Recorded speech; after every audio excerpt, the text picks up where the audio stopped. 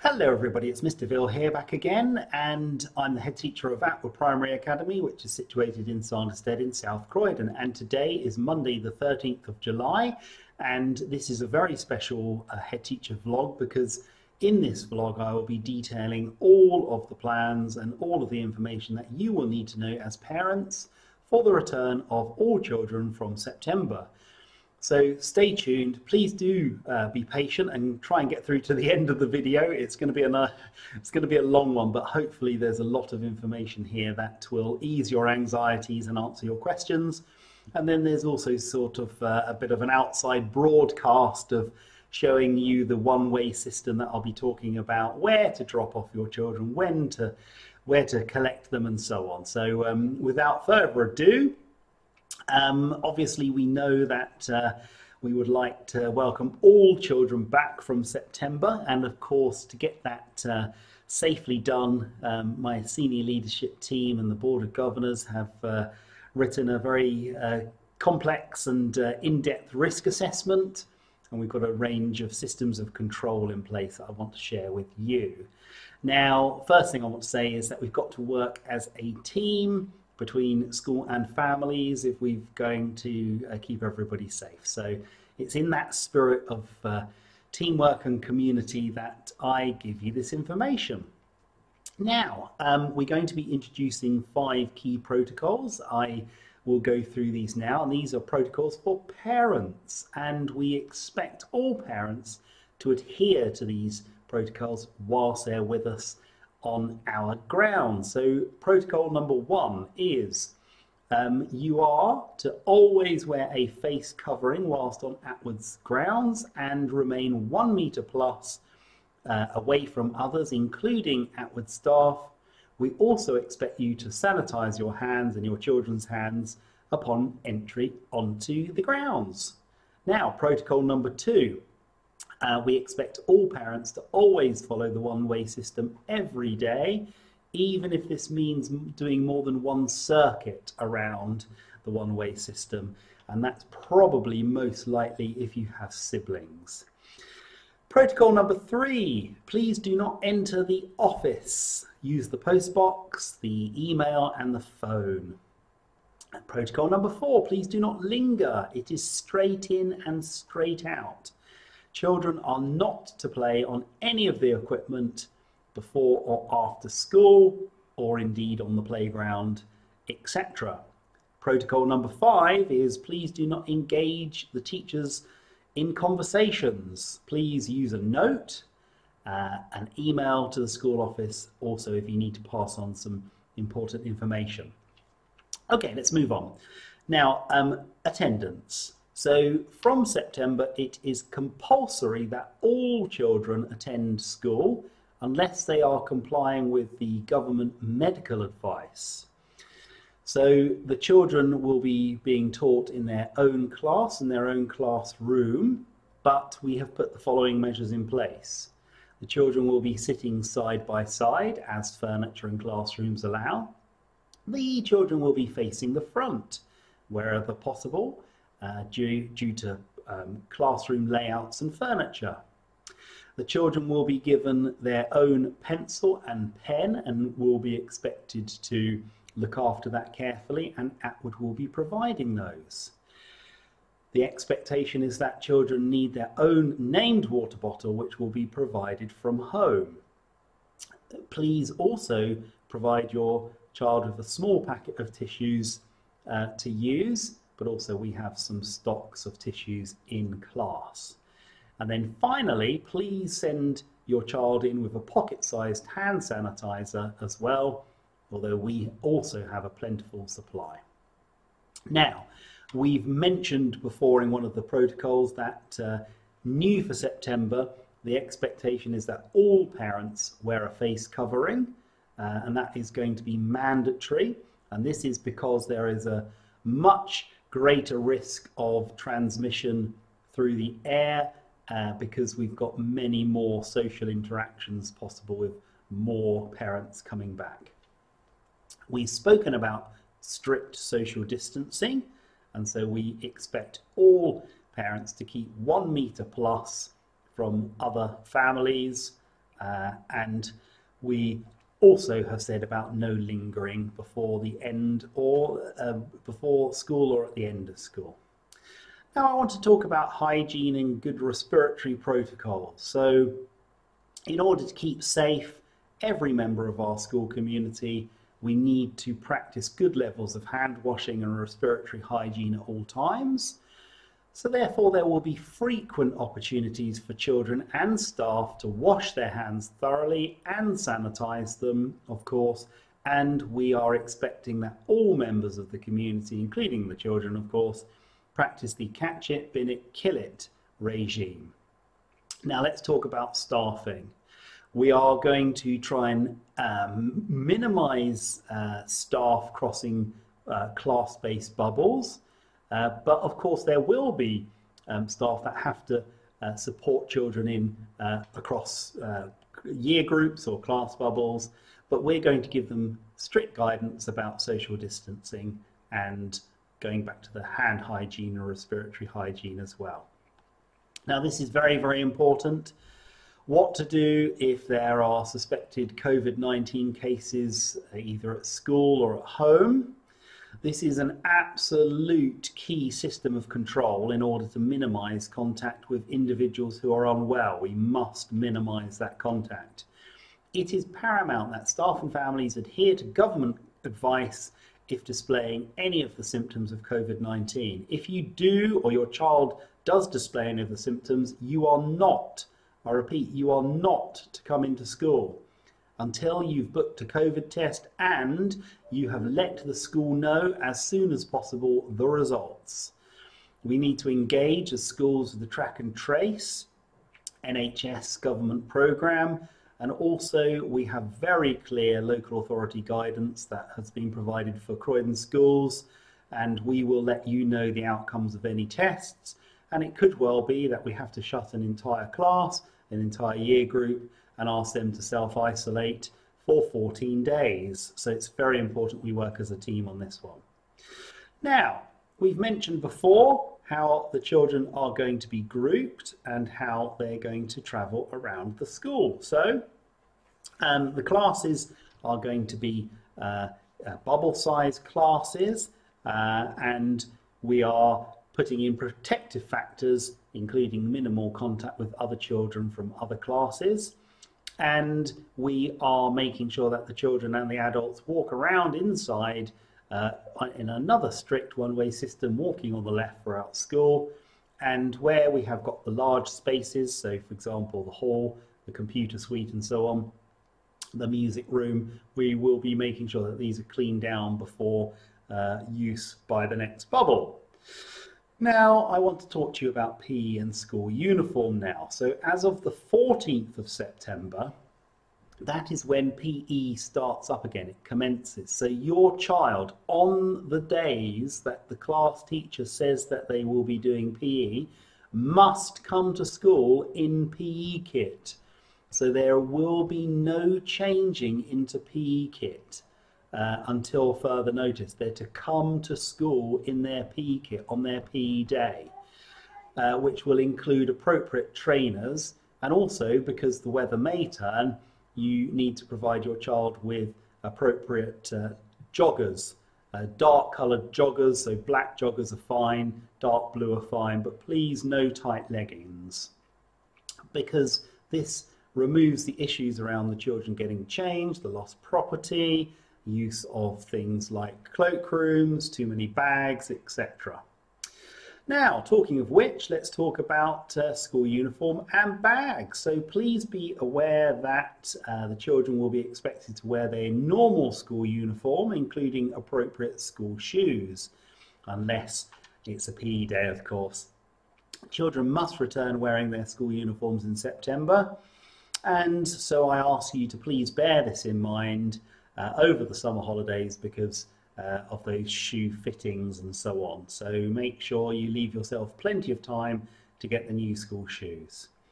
Now, bags, very important. We are trying to minimize use of cloakrooms and cut down on just the sheer amount of stuff in school that could harbor any of the virus. So children will only need to bring in a named book bag, which if you haven't got one, you can purchase one from the office or find a suitable slim flat book bag from somewhere like Poundland or Home Bargains or The Range, those kind of shops. Please do not put accessories on them, such as key rings. I know they're popular, but again, they harbour bacteria, virus, etc.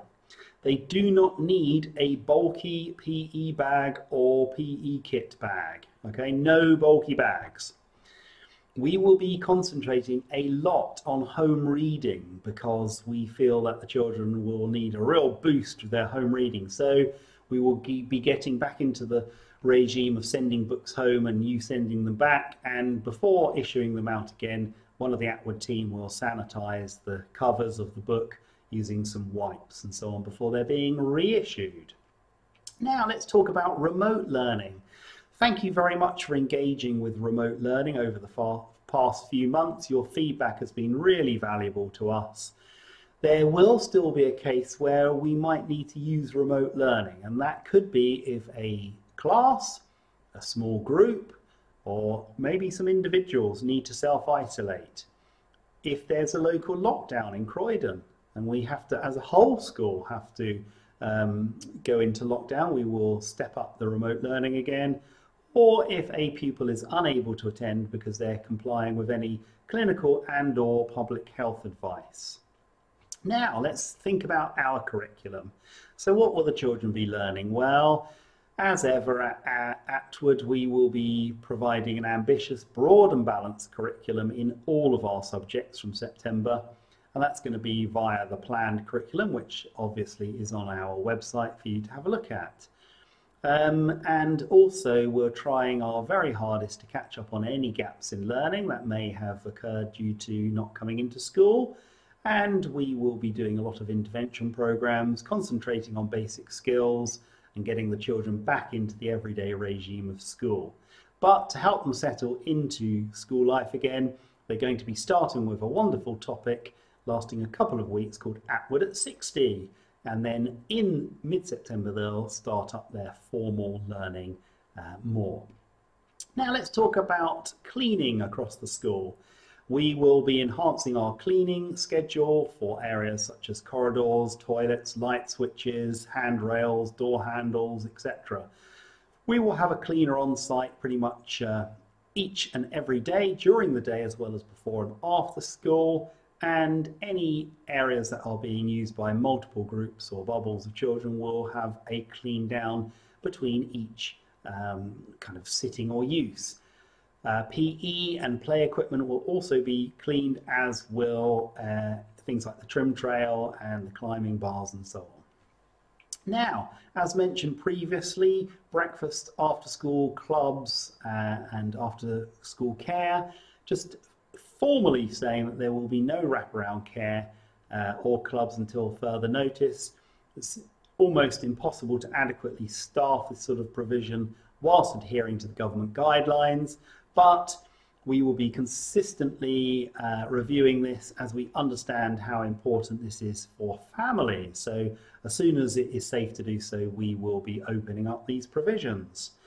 There's an awful lot of information about dropping off and collecting your child. I won't go into too much detail here because it's all in the letter and it's in the video coming up. I'm scrolling down now on my screen. I just wanted to talk about siblings though, in terms of dropping off and picking up. There's no easy way to organise such a large number of parents and children and maintain social distancing, so that we're asking, in the case of siblings, you adhere to your particular year group's timings, even if that means going round the one-way circuit a couple of times. We thank you for your cooperation.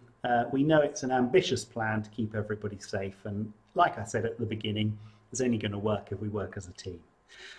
Now, we have contingency plans in place should we have to go into a local lockdown or the situations change over the next week or so. We know we're coming up for our 6-week summer vacation. I will communicate with you even over the summer if plans change, so please do keep an ear out And please, please, please, please, please do click subscribe on the YouTube channel, because this is the most effective way that I can get information across, which also kind of bolsters and strengthens any communication in letter form as well. Now, personally, I would really like to take this opportunity in thanking you for all of your kind support, your kind words over the last few months. I know that despite the situation that we found ourselves in, none of our choosing, we as a school of Atwood are a stronger school for everything. I really look forward to leading the children, families and staff into the next academic year. I know there'll be bumps in the road, but listen, we can do this. We have been a really strong and tight team together between school and home, and I don't see that there's any issue in that continuing. So in the meantime, please, if I don't see you personally, have a wonderful summer vacation, and I will see you in September. Take care now.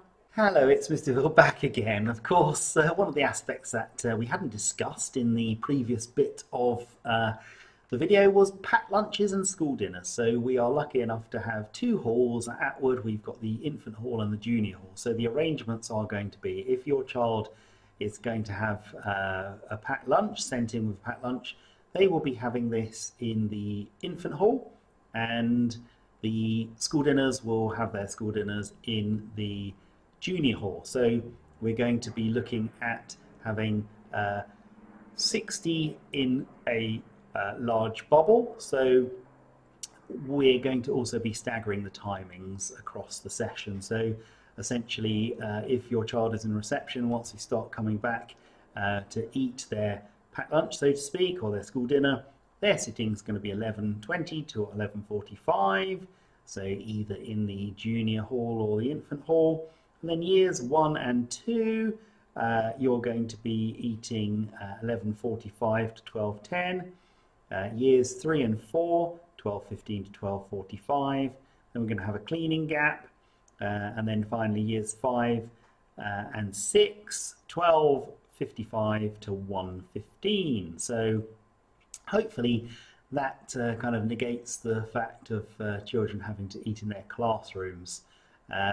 But one thing to note that certainly I've got to take into consideration is that the infant hall has carpet. So we've got to do everything we can to encourage the children to eat sensibly and without dropping too much food on the carpet. I'm just going through looking at getting some decorators plastic sheeting to stick onto the carpet to protect it as much as we can. So it's all fun here with the with the arrangements, but I'm hoping that that's going to be a workable choice from September. Thanks a lot. Bye now.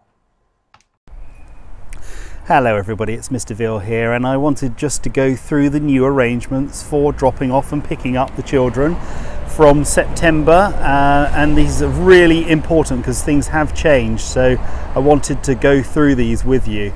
Now we've just got 5 principles that I want you to all adhere to, and if you don't watch the rest of the video, which I'm really hoping that you're going to, these are the 5 principles that I want you to take away from this video. So first one is that as of September, every adult coming onto the school grounds will need to wear an appropriate face covering. So all of the time they are on school grounds, adults will need to wear an appropriate face covering. The second key principle is that there is no lingering. It is simply on and off site as quick as possible. We understand that it might be very tempting to chat, but there simply isn't that possibility to do that. The third key principle is social distancing. So at all times whilst you are with us on site, we expect that you keep 1 meter plus from everybody else, apart from your own children, of course. Now, the fourth key principle is, unfortunately, there is no chatting with the staff. Even though that this is very, very tempting, just to give that quick message, unfortunately we have not the capacity to have those quick chats. We're not being rude, it's just one of those things. And the last key principle. Number 5 is that there will be no access to the school office until further notice. And so the ways that you get in contact with the school are, as you've been doing, email, phone, or the postbox. So that's the key principles. But now in the video, what I would like to do is show you the new arrangements. Now, from September, we really do need to reduce the amount of adults that are coming onto the school site. And so the first main point here is that children in years 5 and 6, we would like you to say goodbye to your children at the lower gate, the gate nearest the Limpsfield Road, and the expectation is that they will walk into site on their own, and they will do their sanitisation, and they will find themselves round to their classroom. They're old enough and responsible enough to do that. So that's the main thing. September, years 5 and 6, the children will be dropped off by their parents, or if you've signed the walking to and from form, which is available on our website, and you give permission for them to do that, of course they can walk all the way from home and from and back again. Now, we know that that's not necessarily going to work in terms of safeguarding for the end of the day, and so unless your child is authorized to walk home on their own, we will only be allowing one parent to come on site to pick up children in years 5 and 6. And actually that's a good general rule. We're only allowing one parent or carer for their children. We're not allowing 2. Now, the first thing to note is that we will be entering our site on the right hand side and not the left hand side, as we've been doing since March. So we will be coming along the right hand path, and you will see that you are to keep to the path.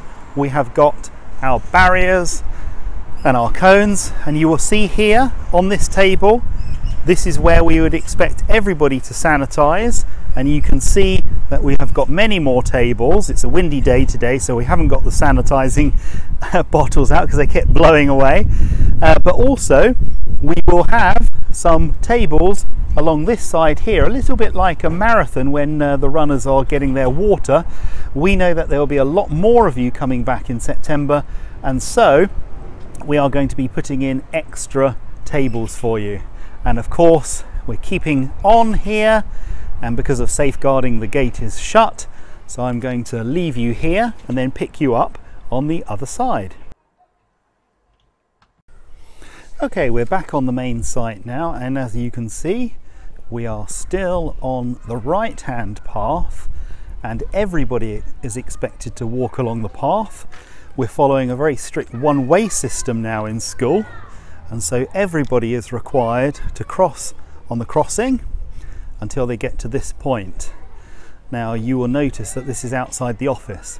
The signage will change here. Now, it will be left, so going left down to here if your child is in nursery or reception, and you can see that we've got the barriers as well. So your entrance will be down here and through the gates, and a member of our staff will be here to greet you. So nursery and reception.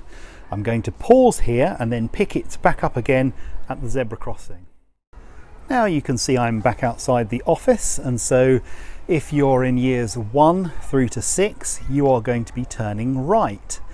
We'll talk about that in a moment, but just to reiterate, there is no entrance into the school office for adults, and the methods of communication are the post box, which you know is just here, or phone or email. Okay, so years 1 to 6 will be following this way. Now, the keen observers amongst you have noticed that we said goodbye to the tyres, and we've bought some crash barriers. We do not know how long this regime is going to go on for, but we feel that the crash barriers are a little bit more effective and a little safer. Okay, and as you come around the corner, you will know that you come through the quiet playground, and obviously the children are at play, so I won't go through the gate. I'll try and get as close as possible. But you will notice now that I've slightly moved the tyres so that they're wider, and you'll just follow in between the tyres round onto the junior playground. So let's pick it up when we get round the corner.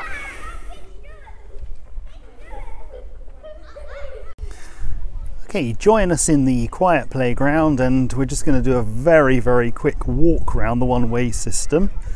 And we are heading towards the orchard, as you can see, and we'll be walking around onto the junior playground. A little bit later I'll be going through where to drop your individual children, your classes off. I just wanted to show you the new one-way system. Now, we're now entering onto the junior playground, and so just hopping over the old barriers, now going on to the infant playground.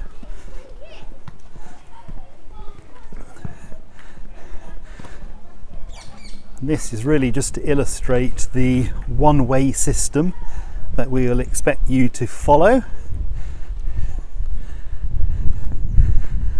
And we're now nearly outside year one, and this is going to be the change now. Previously we'd been using some of the field to go past forest schools and out almost the way we came, but from September we will be following, all of us, when we've dropped our children off, the one-way system, and we will be walking between these posts past the reception paddock and all of the way down towards the double gates, which some of you will of course know from our summer fairs. Don't often use it, but we're going to bring this into play, and here we go. We will be exiting, all of us, through these double gates to this. Of course it's shut, but I will pick up where we're to go in a moment. Okay, we're now the other side of those double gates that we just showed you, and we're in the staff car park, the quieter staff car park, going past the children's centre, and we've done the full loop, and the exit will be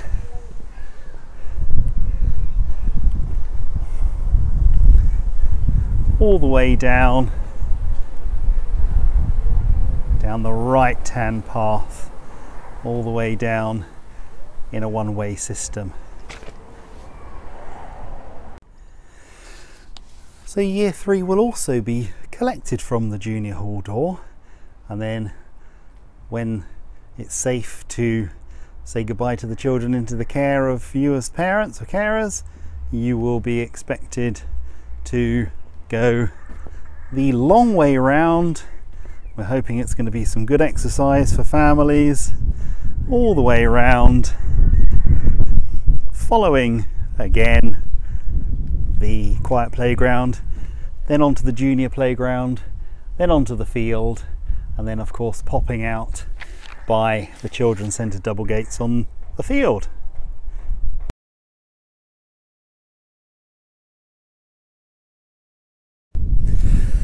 Now, if your child is in year 4, you'll notice that you would have come in onto the quiet playground, and we would like you to bring your child to this door here, which is of course the music room door. And remember your social distancing when you're dropping off and picking up. So year 4 picked up and dropped off, or I should say dropped off and picked up at the music room door.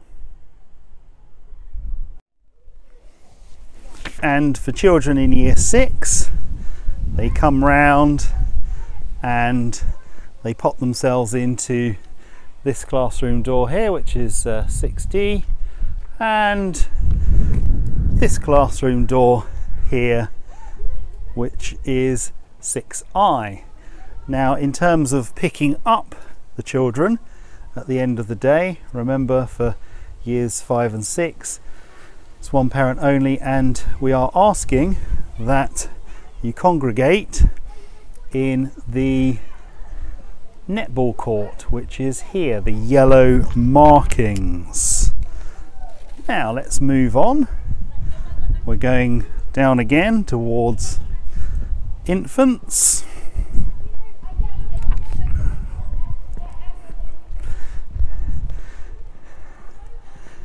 And for year 2, of course, dropping them off.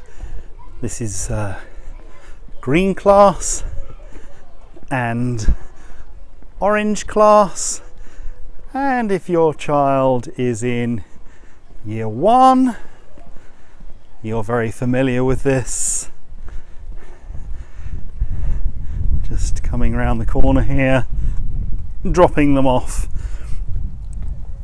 here, straight in, blue class door, and of course down here is the violet class door. Now here we are outside the double doors to the library, and this is where our year 5s will enter.